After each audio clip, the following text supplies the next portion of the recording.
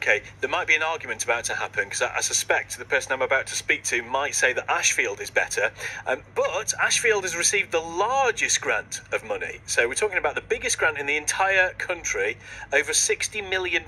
And Jason Zadrozny is the leader of Ashfield District Council. Afternoon, Jason. Afternoon. So does that mean that you have the most need? That's why you're getting 60 million? Because actually Ashfield's struggling.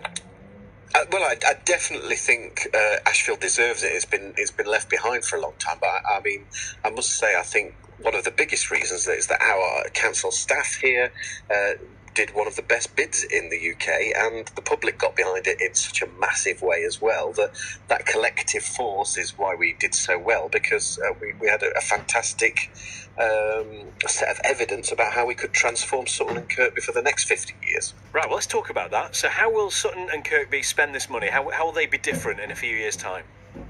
Well, there's huge things. So apart from the physical changes, we're building a new indoor market, supporting the new planetarium, a huge new theatre in Sutton, a health village in Kirkby, a new cafes.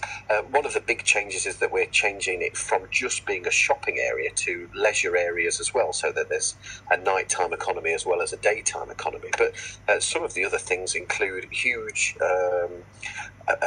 business support as well, so that we create a new automation park, so that we're creating jobs and industry going forward. And we've been working with people like Discover Ashfield, West Notts College, the health centres, so that it's a massive partnership approach, so that this isn't just changing a shop front, this is changing the towns fundamentally. I think that's why we're so excited about it. So this comes on top, doesn't it, of some other money that you've had recently? So I don't know what the grand total is, but it seems that you're getting millions of quid hit left, right and centre at the minute. It starts to sound like a play money, but if you add up the Towns Fund, the Future High Streets Fund, the health funding and the leisure funding that we've got together, it's about 150 million altogether. So it's an enormous amount of money. For me as leader of the council, it's an enormous opportunity, because we bang on all the time that give us this chance to do something. Now we are given this chance, and by gum, we're not going to let it go. Andy, I hope with all this home brew you're doing, you're saving us a few drinks, because we need some celebrations over here in Kirkby.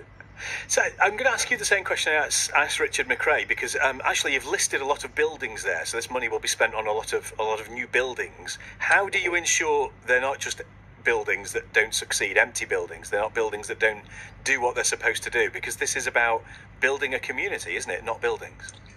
Yeah, absolutely. So, for example, the theatre I mentioned in Sutton, that's not ours. We're building that with the Sutton Academy, the school there. We're working with the Astronomical Society on their bid for a planetarium. So that'll be a sub-regional thing. It's the only one in Nottinghamshire. So, these are things that are working with other groups and partners. The health village in Kirkby, that's already working with the clinical commissioning groups and all the doctors' surgeries. So this isn't just about a wacky idea we've got. This is about taking major partners and building something together, so that they draw people in.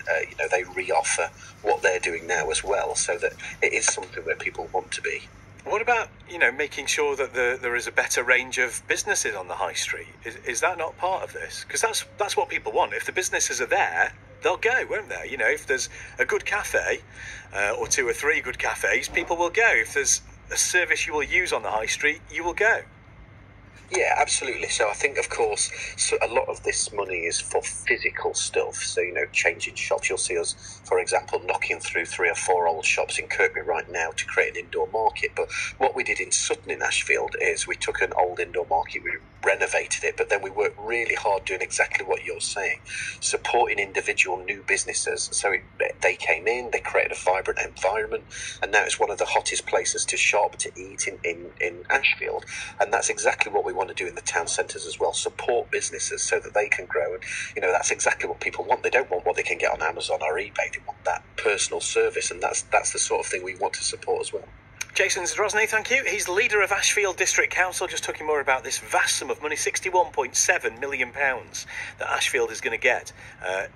You could say it's the most successful bid of any, because it's got the most money of any in the entire country. I think the one that came second is about half what Ashfield is getting.